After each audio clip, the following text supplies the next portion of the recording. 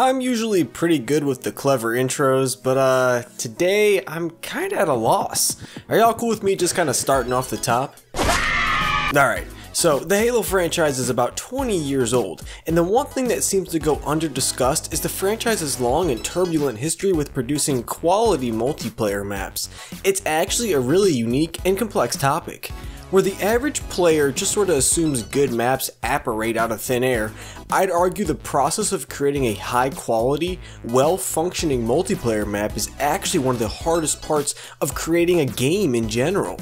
And the struggles related to creating what we'd consider a quote-unquote good multiplayer map has changed so much over the last 20 years. Mostly because, like 20 years ago, the devs didn't even care about making what we would consider a good map now. I'm the Home Slice, Ascend Period. And today, I want to talk about one of the most interesting phenomena in Halo game design. I want to talk about how the Halo maps we'd consider to be good are actually some of the most boring maps in the franchise. I want to break down how our quest to create progressively better and better maps came at the price of one extremely critical trait of multiplayer: uniqueness.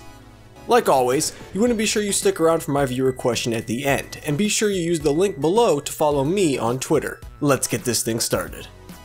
I think if we're going to talk about how the best Halo maps ended up being the most boring Halo maps, we gotta understand the key elements that influenced this situation.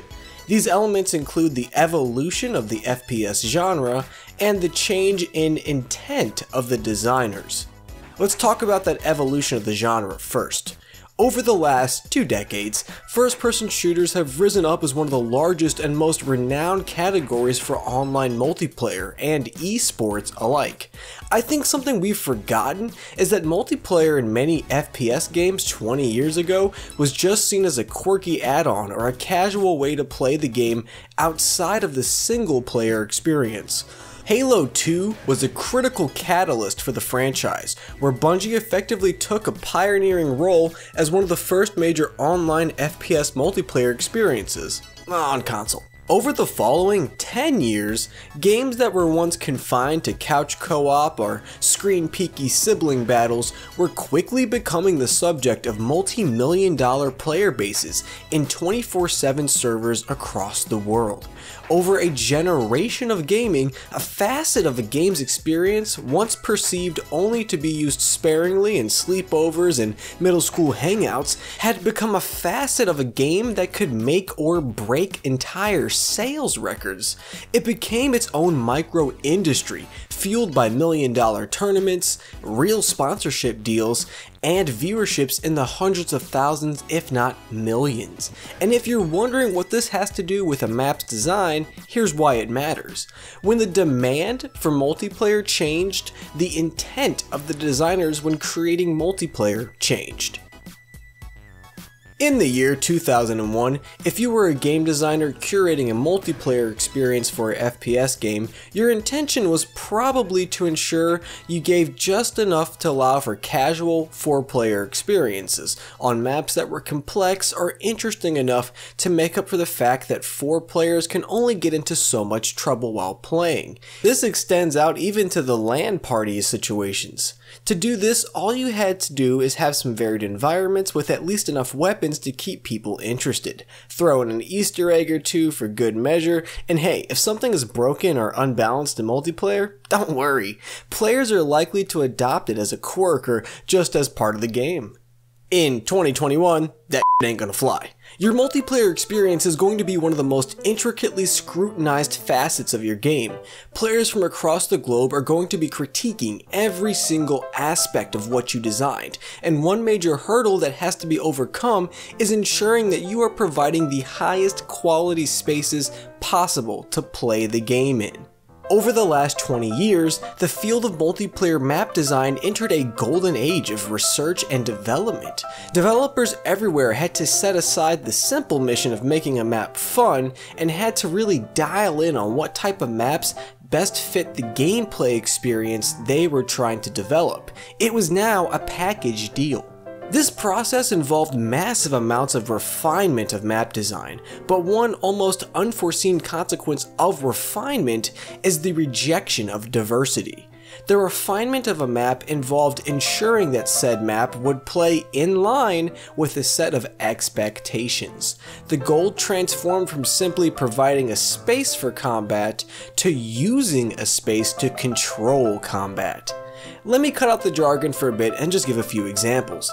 Halo CE, Chiron. Could you, in your wildest dreams, imagine any AAA title releasing a multiplayer map that not only is littered with teleporters, it literally depends on them to function? Halo CE's Chiron is, for a lack of a better word, a literal maze connected by an almost nonsensical series of teleporters. Could you imagine if the first match of MLG or whatever in Halo Infinite was on Chiron? The FaZe boys would be raking in millions, tearing the map apart for its quote-unquote bad design, and then quote-unquote bad designers who created it. So no matter how much fun it may have been in 2001, in 2021, Chiron is a bad map through that lens. So what's a good map in 2021? Do you like donuts? Great, here's a map that amounts to a circle. Nothing super unique, no quirks, no gimmicks, a circle with ramps.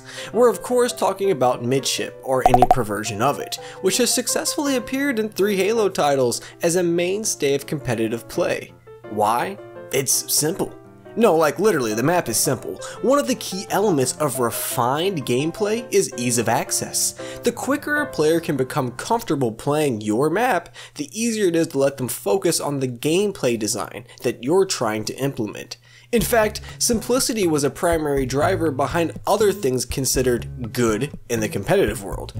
Callouts, map control, and in Halo, movement predictability as well. Simplicity is one of our major controllers. Maps like Lockout, Sword Base, and Plaza are what I'd call deceptively simple, whereas on the surface, the changes in elevation and the cornered spaces might make you feel like you're playing a pretty complex map. But in reality, these maps are nothing more than dolled up catwalks and boxed in rectangular spaces. Verticality became one of the quickest and easiest ways designers could make a map seem more intricate than it actually was. You know what sort of verticality is actually intricate? The verticality on map boarding action. Could you imagine queuing into a map that's literally split in 2 down the middle, where at pretty much any given point in time you can see the entire enemy team running around across multiple floors? Not today. Now, of course, I'm not saying the change happened overnight. In fact, even up until 2010, we had some maps like Spire, which is a prime example of what you get when you let the shackles of over-designing fall away and just say, hey, this is the map I want to make. But what I'm getting at is that maps with quirks, gimmicks, or tricks were steadily bred out of Halo. For example, the classic one-sided defense maps. By no means are these maps perfect, no. But this concept of asymmetrical attack and defend gameplay was left out to dry following Halo 3, and was dead by the time Reach was released. Because this style of gameplay, this intentional imbalancing of the scales, came to be viewed as bad. Do y'all remember when Zealot tried to integrate reduced gravity into gameplay, and the end result was Bungie blocking off the zero gravity zone a couple months later? Okay, look, I know it was actually poorly implemented in Reach, but I also noticed that the concept was, again, left out to die after Reach. For what better reason? I think the game that really finally fully shifted Halo away from the map design gimmicks that it had played host to for so long was Halo 4, which features next to none of the map quirks from Halo's past, all while not really introducing any new quirks of its own. There's some scattered examples, but not nearly in the volume as there were in the past. And the timing makes sense, because in 2012, the FPS genre and player base was riding a major obsession with pro gaming, and truthfully, all the way through even 2016, I'd say, developers were scrambling to create games that were pro-oriented. Even Destiny 2 Even Destiny 2 launched claiming to be a competitive friendly game. So if we fast forward to Halo 5, I think we get the clearest picture, and the game that's best to let me make my major point. Every dev-made map in Halo 5 is good. Like, I mean, objectively, none of these maps are broken, none of them are unbalanced, none of them are inherently bad to play. But Halo 5 only has good maps because it only has boring maps. There's no diversity in the experience. Each map in Halo 5 boils down to catwalks and boxed off rectangles, or donuts. It's like this because it's an extremely efficient and safe way to design your play spaces. It allows the players to be fully dictated by the gameplay you've designed, rather than having to be dictated by the map's quirks at the same time. And to be honest, everything done in Halo 5's map design was just a continuation of what worked in the past. Hell, some of the maps in Halo 5 are literally just redesigns of each other. You can find elements of previous Halo maps in pretty much every Halo 5 map. It's a curious phenomenon because it's a product of the tone and culture we set as gamers. No matter how much fun it may have been to play on maps like Last Stand or Chiron, these mechanics that directly drove gameplay were not the ones that became the fixation of the community. Over the last 20 years, it was our devotion to making games into a fieldable esport that created the environment where devs had to pour their resources into making things, quote unquote, fair and accessible, like any other sport. Now, wait. This isn't me saying one is better than the other. I don't do that type of thing when I can help it. I'm just trying to frame up a really complex topic in like maybe 10 minutes time.